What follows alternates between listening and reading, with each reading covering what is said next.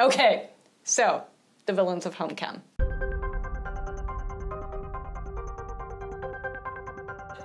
So you open your window, and in comes outdoor air. Outdoor air. And maybe you live in a city, and there's a bit of ozone there. So ozone comes in for the windows, and then it starts to react. At ground level, ozone is something we consider bad. If we're talking about the ozone layer, if we're talking about the stratosphere, we like ozone up there. It filters out the UV. It reduces the probability that someone might develop cancer because of exposure to ultraviolet light from the sun. But at ground level, ozone's a reactive molecule.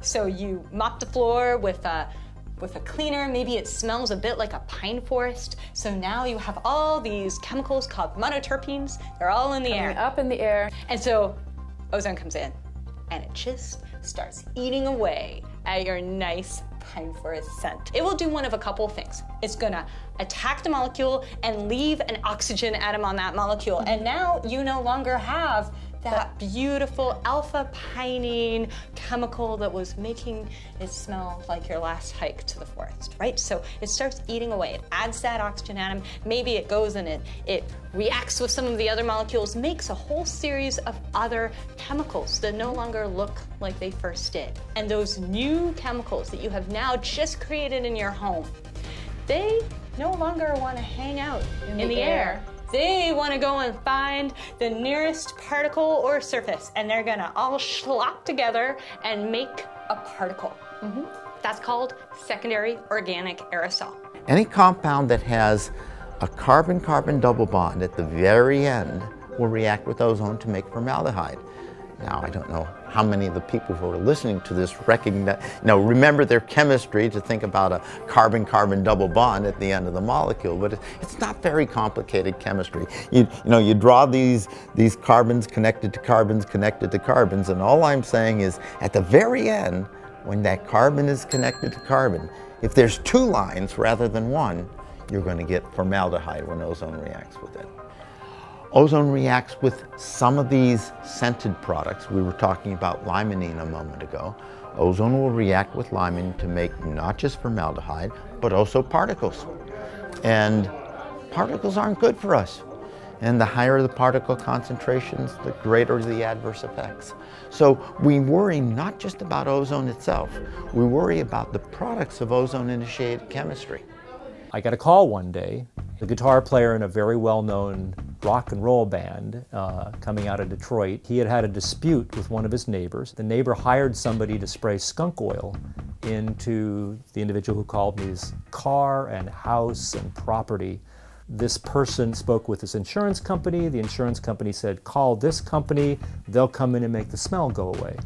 Well, the company that came into his home set up, I believe, 6 commercial-size ozone generators, set them up in his house, switched them all on full blast, and forgot to tell the family they shouldn't be in the house when these things were switched on. A 3-year-old daughter, a dog, a wife, and himself all became sick. You should never be present when there's an ozone generator of any kind on, right?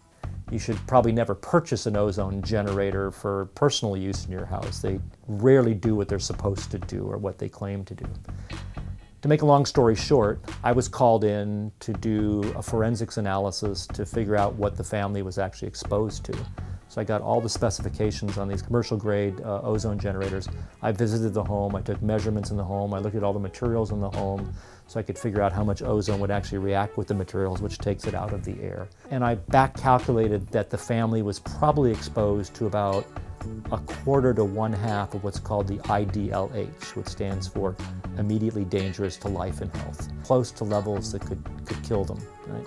It also harmed a lot of works of art. It degraded a lot of rubber in the house, rubber gaskets. They had leaky water heaters because of ozone reacting with rubber. It was this horrible, but great in some ways, example of what ozone can do to an indoor environment. When you're in an airport and you've gotten off the plane and you feel all grotty and grimy, what's actually happened is all of the skin oils on your skin, have actually reacted with ozone molecules that came in the air in the airplane when you fly up high. The ozone levels outside an aircraft can reach easily 800 ppb. If we think of Washington, D.C. in August on an ozone alert day, it might be 100 ppb. So we're talking about roughly 8 times higher outside that aircraft at 30 or 35,000 feet. The aircraft industry recognizes that you have high ozone levels outdoors, and on most double aisle planes, they take the ozone out of the ventilation air. But it costs money to take ozone out of the plane. And on the single aisle planes, if they can avoid it, they don't take the ozone out of the air. Roughly 50% of the single aisle planes don't take ozone out of the air. So during this period that we were funded by the FAA, we made ozone measurements on numerous flights. When we were on these single aisle planes that weren't taking ozone out of the cabin, we saw really high levels in some cases. We were on a flight from New York to San Francisco where we measured ozone levels inside the cabin of about 300 ppb, about 3 times higher than you would have on an ozone alert day in Atlanta or Washington or LA. That wasn't the average concentration for the entire flight, but it got up to that high during the flight. Those levels will drive a lot of chemistry inside the aircraft. And some of that chemistry, a great deal of that chemistry on the aircraft, involves ozone reacting with us, the occupants. Our skin oils contain compounds that react with ozone. I mean, you're packed in there like sardines, and now you introduce ozone.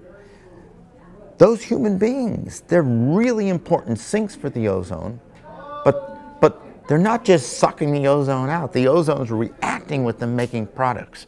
So you're breathing these products of ozone reacting with your fellow passengers. When you're washing your hands or you're taking a shower, you're just removing all of that chemistry that just occurred on your skin in the plane or outside walking around or inside in an office. This really adds to that idea that, you know, my body is a colony of microbes. My body is also a very complex reaction chamber, not only on the inside, but on the outside. So I didn't really used to think about this before, but now I think about it all the time, that my skin is also a surface. When I'm inside the indoor environment and we're thinking about all these walls and the ceiling and the floors being part of the chemistry of the indoor environment, my own body is also part of that chemistry. HOMEChem is helping us understand the different products that are formed when you have a condition where you've got ozone and you've got people and you've got different surfaces. We know if we see it in the test house in Austin, we know we're going to see some of those same products on the aircraft, even if we don't have $4.6 million worth of instruments on the aircraft measuring the air. It's not that hard to get rid of ozone in indoor environments. And if we're worried about ozone reaction products, those byproducts from all the ozone chemistry that happens indoors, we can just knock the ozone out. It's not that hard. We can do it with activated carbon filters.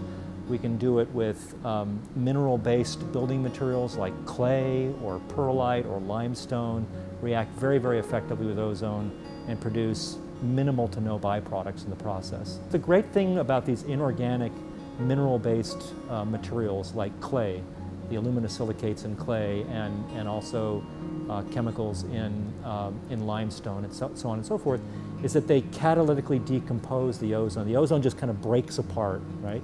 It's gone, and in the process, there's no removal of any reaction chemicals on the material. So they sustain their reactivity indefinitely, you know, forever.